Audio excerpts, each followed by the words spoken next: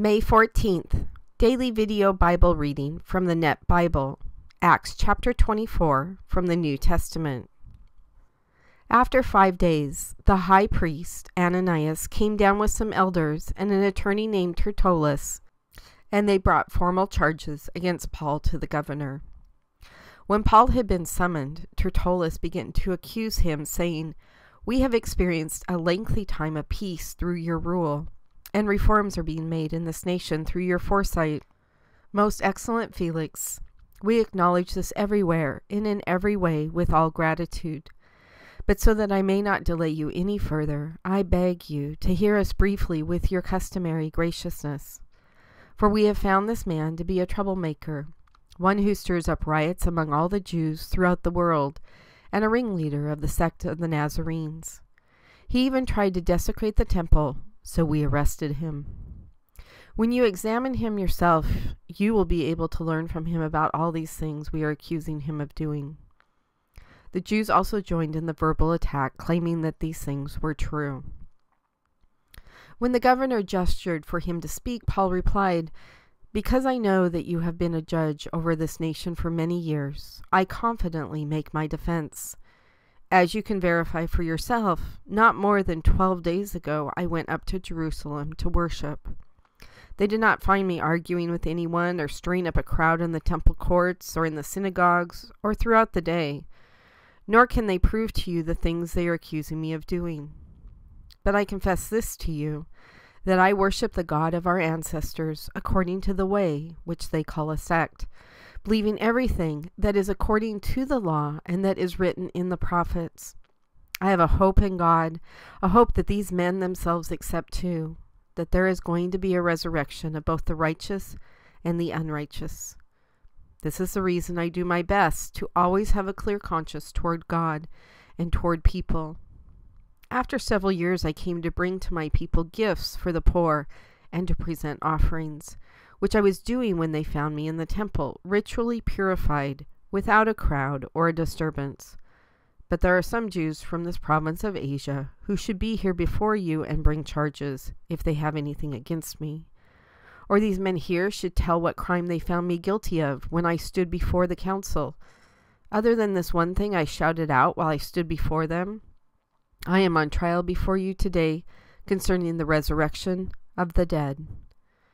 Then Felix, who understood the facts concerning the way more accurately, adjourned their hearing, saying, "When Lysias, the commanding officer, comes down, I will decide your case."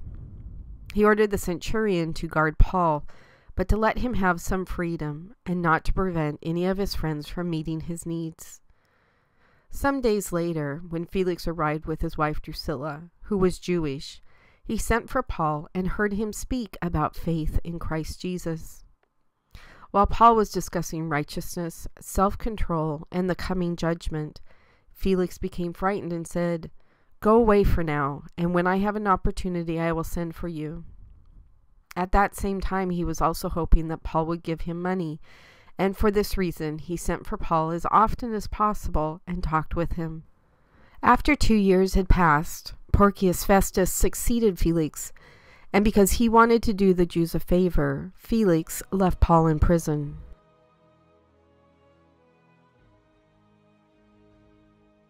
God, it seems to be that we are back at the common theme that runs through the Bible. Our ego versus what we should actually be doing, which is glorifying you. We see right here Tertullus buttering up Felix's ego when he comes before his court. And Felix is a well-known, not very nice person. He caused a lot of problems in that area. There was a lot of unrest, and he was very well known for taking bribes. So all the things that Tertullus was telling him weren't even true.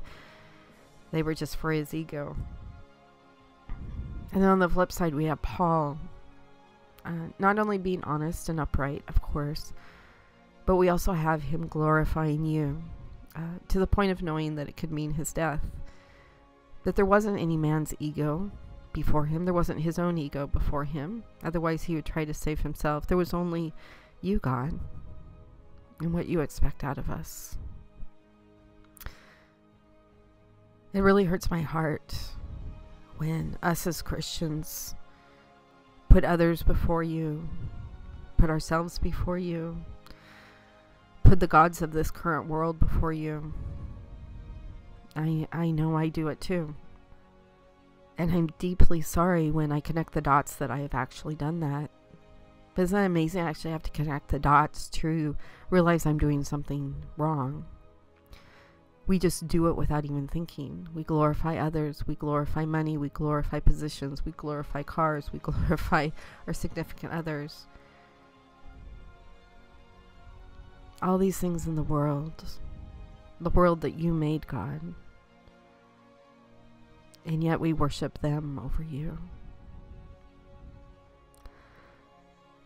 I know that the only way to set that straight is to constantly be in your word, God, to constantly be in prayer to you and conversation with you. And I always hear people say, yeah, but I have to work for a living. Yeah, but I have to take care of my husband. I have to take care of my kids.